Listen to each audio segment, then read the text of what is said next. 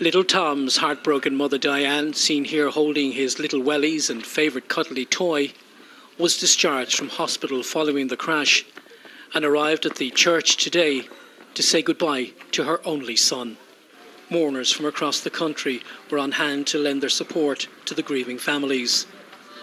President of Ireland Michael D. Higgins was also in attendance.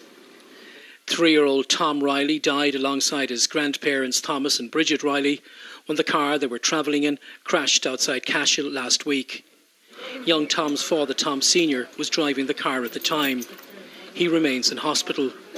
Prayers were also said for members of the emergency services who attended the horrific crash.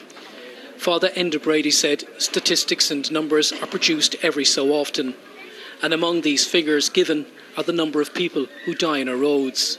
But Thomas, Bridget and little Tom were more than numbers, said Father Brady. The one thing is I don't want to minimalise the statistics either, but the reality is we hear numbers, and when it's not on your own doorstep, you just take it as numbers. You forget that there's people behind the numbers, and not only here in Tipperary over the last weeks and days, throughout the county, so many people lose relatives on the road, and I think we have to remember these are all people, these are all precious members of families, and our thoughts and prayers are definitely with them at this time.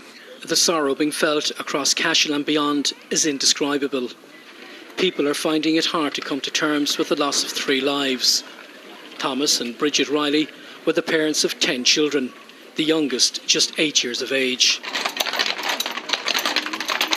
Although the sun was shining today, clouds of grief hang over Cashel and beyond.